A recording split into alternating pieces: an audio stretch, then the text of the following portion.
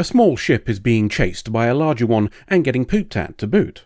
A species with which we're unfamiliar is driving, and a talking part this early, even in a language we don't understand, suggests they're important, so it's probably time for a name.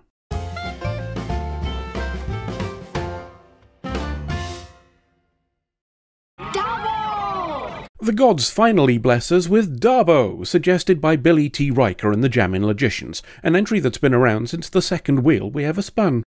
Whoever Darbo is, they know what they're doing. Their pursuer, which might be the same species based on the purple accent colours of both ships, takes a couple of knocks and is disabled. They also have a connection to Voyager of some sort, and, after bringing up an image of the ship, try to give us a call. It's received by one of the former Borgets, Mazzati in this case. After a little chat, Darbo asks to be put through to Janeway, though Mazzati's height and unfamiliarity with the system instead results in her cutting the signal off.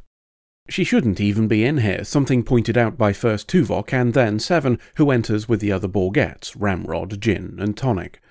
Keeping the kids under control is proving a touch more difficult than Seven had anticipated, as Mazzati's curiosity is stronger than her willingness to follow instructions. She's even dicking around with the console while the others discuss what to do with her, though explains that she's trying to talk to the woman who called when admonished. Seven checks and Tuvok calls, Darbo recognizing his voice, though apparently not his rank. Whoever she is, she's from before he got his extra pip. We give her a proper call on the bridge, and Darbo seems to recognize all the people here. According to her, she was an ensign on Voyager, though one who died a while back as far as everybody else is concerned. Far from being confused by people telling her she's dead, she instead gives the date it happened, though admits she's changed a bit since then. As an aside, the date she gives for her alleged death puts it between the Season 4 episodes Hunters and Prey, making it peak Hirogen time. However, it also makes it over 4 months after Tuvok got promoted, an event she says she didn't know about. Something doesn't add up here. We invite her aboard, albeit behind a force field, to check out the story. Darbo says she was on an away mission with Kim when she was shot during a trap laid by a Hirogen hunting party. That part checks out on the timeline at least, and Kim confirms it too. She did her dead and was farted into space in a big metal suppository, like how we get rid of all our corpses, only she says that wasn't quite the end of her story. She awoke on an alien ship, the Kabali, according to her, who reanimated her corpse. Not purely for altruism, but because that's how they procreate. After bringing her back, they did lots of science to her DNA to change her into what we see before as a member of the Kabali. Then they told her that her former life was over and that she was one of them now. After 2 years of earning their trust, she was able to nick a shuttle and Scarpa, spending another 6 months to get here. As another aside, those numbers don't add up either. It's been 2 years, not 2.5, and that's before you consider that we covered about 30,000 light-years in shortcuts after she died. I'm calling bullshit now, though I'm not yet sure if it's with her story or the writers counting. Anywho, the doc's done some science to her and determined that there are remnants of human DNA. DNA that matches our dead ensign, to be precise. Nobody's more delighted than Kim, whose connection to her hints at being a touch more than platonic. Janeway's still cautious because that's her job, but until we can prove otherwise, she's willing to accept the story on faith. We'll have to keep an eye out for these Kabali lads that were chasing her, but while we work on it, we're giving her back her old job in engineering. That feels a touch premature to me, but given how many times we've fucked about with dangerous artifacts right next to the warp core, I guess they're not that arsed about one potential spy. Time for a bit of side plot. Seven's brought the kids up to the mess hall for their designated enjoyment hour. Only particular kinds of enjoyment are permitted though, and anything that falls outside of optimal parameters, such as Mazzotti discussing braided hair with Naomi, must be stamped on. As must Jin and Tonic when they're caught cheating at Codiscot. Ramrod declines to play in solidarity with them, and Seven's attempts to impose order against their will causes him to rebel and leave. While Seven's getting a sample of real parenting, Kim and Darbo are in her quarters, catching up after being gone for 3 years. By my calculations, based on the stardate mentioned in this episode, it's been 2 years, 1 month and a handful of days, but neither of them seem to pick up on it, so we'll ignore it for now too. Their connection may be more platonic than I thought, as mention of a dorm room suggests that they were at the academy together. I still think it's 50-50 though. A conversation about her funeral is interrupted by the doc, who's finished doing science things and calls her down to sickbay. These Kabali folk have filled her full of science juice, and that's changed her entire biology. There's not enough left of her original DNA to reverse the process, but he can make some changes to her appearance over time, and we begin the treatment. I'd ask how long that'll last if the science juice is in her blood, but he's the doctor, so we'll wait and see. Those aesthetic changes are all well and good, but looking like the old Darbo does not make it so.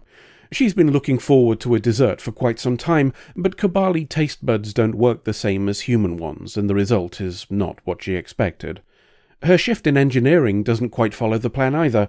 She's able to solve a problem that had been baffling the others for a while, but she solved it because Kabali have specific knowledge on the topic, and without even thinking about it, she switches to using specialized vocabulary that can't be translated. It's a win in a way, but B'Elanna's compliments are difficult to accept when the rest of the shift are looking at you like an anomaly. Seven wants to be relieved of her assignment as nanny to the Borgettes. Despite her best efforts to give them all the structure and discipline possible so they can be hammered into productive cogs, the kids themselves don't seem to appreciate her efforts. Chakotay explains that telling kids when they need to have fun isn't going to work, not without a confectionery robot to enforce it anyway, but he still thinks she's the right choice and denies her request. Elsewhere, Paris is becoming suspicious of Kim's interest in Darbo. Given his record to date, I'm surprised he's not taken a vow of abstinence. Kim denies everything, but Paris can see that he's full of shit, probably not helped by the fact that he's off to see her now. His attempt at an impromptu date will have to wait. Darbo's in sickbay getting another human treatment, but she's already made plans for afterwards. She's having dinner with the captain, something Kim's not managed in nearly 6 years of being on the ship. Even reanimated corpses seem to be ahead of him in line for promotion. The meal is a bust as the replicator somehow manages to destroy it. I guess replicator rations don't permit you a mulligan if it all goes to shit. The event itself follows suit when, given permission to speak freely, Darbo asks why Janeway had selected her for the mission on which she died. Janeway's confused by the question, clearly not having given it much thought, which seems a touch odd to me. If one of my crew came back from the dead a couple of years after the fact, I'd probably read up on the circumstances in which it happened. It's a fair question, too. She wasn't the most suited to the task or away missions in general. Janeway assumes she's blaming her, which I think is on the money despite her protests, but Darbo gives a line about not blaming those who brought you death. It sounds a lot like the sort of mantra the Kabali would teach those they bring back, and perhaps realizing this herself and reflecting on what that means for who she is, she leaves. She wakes from a shit dream sequence a little later and decides to piss on Kim's sleep pattern too. She shares her awful day, and he shares his desire to bang her. I'd make a comment about necrophilia here, but as he's died before as well, I'm not entirely sure whether that makes neither of them guilty or both. The Borgettes are engaging in a little sculpture, and I'll give a point here for the callback to Janeway giving Seven a similar experience before. Jin and Tonic are making cubes, Ramrod's going for something a bit more complicated, and Mazati doesn't give a shit about the assignment at all, instead sculpting Seven. The expected punishment from Seven doesn't come when she inspects their work, confusing Ramrod. Rather than admonish her, Seven instead chooses to praise the work and tells her to continue.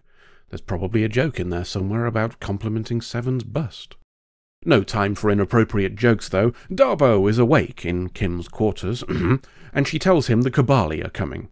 And she's right, too. We stick on the mood lighting, but they're not here to fight. They call, and this guy here says he wants to talk to Jet Leia, who we know as Darbo. Oh, and she's his daughter. Janeway agrees to a meeting on the condition that Darbo will be the one in control of when it ends, which is a fair compromise under the circumstances. He tries to reason with her and explains that the person she was is dead, even blaming us for abandoning her body. That feels a bit rich when he refers to the same corpse as only the raw materials that made his daughter. Being referred to as the involuntary donor for someone else's existence proves a bit much, and she leaves, telling her new dad that his daughter is dead. He's undeterred and says he'll be back with some of his mates, an implied threat that somewhat takes the shine off his claim that every life is precious to them. Darbo's in the mess hall and eating some grey paste that's more agreeable to her Kabali taste buds, or whatever part of her biology that forms a comparable analogue anyway. Kim joins her and tries to cheer her up by suggesting sabotage of Tuvok's holodeck programs, but she's not interested. Conversation turns to the Kabali guy who referred to himself as her father, and Kim wonders aloud how her human father would have reacted. She doesn't know. In fact, she has no memory of him at all. The changes beneath the skin are more significant than we realise. They're also not willing to stay beneath the skin, as she doubles over in pain while her face has a bit of a wibble. To sick bay, where the doc tells us that the science juice in her blood has taken issue with the changes he's made. He can fight it, but that'll mean treatment at least twice a day. That's clearly not ideal, and the news is met with anger and a bit of shouting and cabali before she apologises and leaves. We catch up with her in the ship she nicked, where Kim asks her to stop the treatments from the doc. It'll change her back, of course, but he's fine with banging aliens. It's not like she'll be the first. She's made a decision, though. This latest setback is just the last example of a long list of things that made her feel out of place. She isn't the ensign they knew. That person died. And she might get the chance to die again if the Kabali get their way. They're back and pooping at us, which is a hell of a way to prove that they consider her precious. Kabooms start happening on the bridge as Darbo and Kim arrive. She wants Janeway to call the Kabali and tell them that she's returning.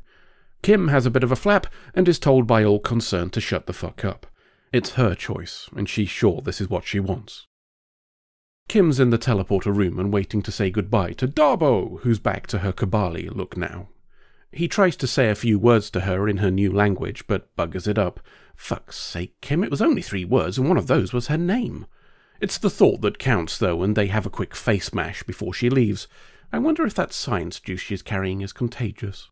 In the mess hall, Mazzati takes pity on Kim and moves in for a chat. At least she gets a hairbrush out of it. She invites him to the holodeck, something Seven has now permitted the Borgettes to do without supervision, and we leave them to fuck up one of Tuvok's holodeck programs for the lols as we fly away. Let's overlook the many evolutionary questions inherent of a species that requires the corpses of other species to procreate. Like I said last time, concessions for entertainment. While I'm content to leave a question mark on the science of it, the ethics of that process are curious to me. We've seen on a few occasions where the Voyager crew have come across the remains of others and left them alone to respect their culture, though I'll grant you we've also seen times where they haven't. It raises the question of whether most species of life do much the same if they lack the necessary cultural knowledge, or is the norm to just do what you want? And what effect does the existence of a biological imperative have on that ethical question? Do the sentient apple species of Granny Smithulus 5 consider us barbarians because we replicate fruit and recycle its peel, pips or core, despite the ingestion of nutrients being a biological imperative for us? One person's food is another person's friend. And how much of what happened here is our own doing? We're the ones who ignorantly discarded our biological waste across the galaxy. Considering how many of those metal suppositories we've shat into the Delta Quadrant, it's hardly surprising that we'd find a species who consider them fair game. It seems reasonable for a rational culture to conclude that if they were important to us, we'd have kept them. But the question is potentially more complicated than that, too. Perhaps the inhabitants of their local space have a custom of gifting their dead to the Kabali, that they may live again. Hell, it might even be a religion. Now that I think about it, you could even argue that the custom of space burial goes against the principles of the Prime Directive. We don't know where that shit will end up.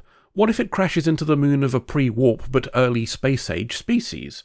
Under the circumstances, the phrase "take only pictures, leave only footprints" would seem a wise course of action for space travel, as well as exploring nature. It's pleasing, then, that the Kabali weren't painted as the antagonist in this episode. The guy that we talk to is perfectly courteous and fair for the most part, only making threats at the prospect of losing his daughter. Kim's adamant that their actions were wrong, but his narrow-mindedness can be attributed to that same personal investment. Speaking of Kim, we're given yet another story where having a relationship with someone is being used in place of actual character growth for himself. As far as I'm concerned, this still falls under the heading of things happening to him. We learned nothing about him in this, save for the fact that he's a bit tidy obsessive and fancied someone. I'm pretty sure the former of those has been touched on previously, but frankly, nothing about Kim is interesting enough for me to remember, and that doesn't change here. We'll close then with a look at Seven's overbearing parenting, which I suspect is likely an overcorrection from her own shitty parents. Annika Hansen's childhood came second place to their desire for scientific research. It's possible that her obsessive timetable structuring, whilst partly a Borg order thing, was also an attempt to give the Borgettes the optimal childhood experience that she didn't get, whether they want it or not. Her wish to be absolved of the responsibility is likely tied to that same desire to not fail them. Incidentally, that raises a question over legality and ethics. Seven states she doesn't want to be responsible for them, and Chakotay denies her wishes, but what authority does he have over that decision? If the laws of the 24th century are similar to what we have now, then a parent can't simply choose to not have responsibility for a child without formal adoption, but Seven isn't their parent. She's also not Starfleet, something we've touched on before, so can't be ordered to take on the role. In fact, she didn't want the responsibility in the first place and had to be convinced by Janeway. I would tend to agree that Janeway and Chakotay are probably both right that it'll be best for the kids, and Seven's caution is likely a matter of confidence. It all turns out well enough in the end once Seven realizes she needs to loosen her white-knuckle grip a little, but I'm left wondering how the situation might have concluded had she flat-out refused. End of episode. Okay, we won't mess with Janeway's coffee. I think that's best for the whole crew, and more importantly us. I guess that means we've got to strike a balance between goading her and not sending her so far over the edge that she self-destructs the ship. Any ideas? We could change his name in the crew database. Change his name? Do you really think she'll kill him just for hacking a database? No, I think she'll kill him if we call him Tuvix. Woof.